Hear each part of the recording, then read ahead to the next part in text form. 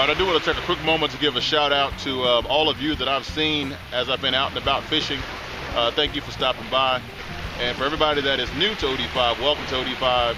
And again, if I haven't already said it to you, Happy New Year. Oh, you do have a puffer. What is that? Puffer fish. Puffer fish. Uh-huh. And you eat them? Yes, ma'am. They're very good. Really? And they're very edible and very good. Well, that's nice to throw in a bit. Yeah, because people don't know. Right. People don't know. And So how much meat do you get out of one of them? I'm gonna show you one that I'll do you a quick demo of how to clean them real quick with this one, and you'll be able to see. That's a smaller one. This is a smaller one. And there's no size limit. No size limit on these, no man. Let me show you how easy they are to clean. All right, so I'm out and about fishing, just doing a demo for some people walking by, want to know about puffer fish. So here we're gonna do a quick cleaning on the spot here. Cut around that, it's like a skull under there, it's like I'm cutting on.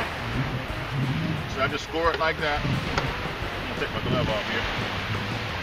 And I do recommend having these gloves on because their skin is abrasive. You want to touch it, feels like sandpaper. Okay. But just pull that down like that. Oh my goodness. See, that's all white meat already, you see that? Wow. Then you just pull them Wow. inside out, just like that. And then finish cutting through the backbone.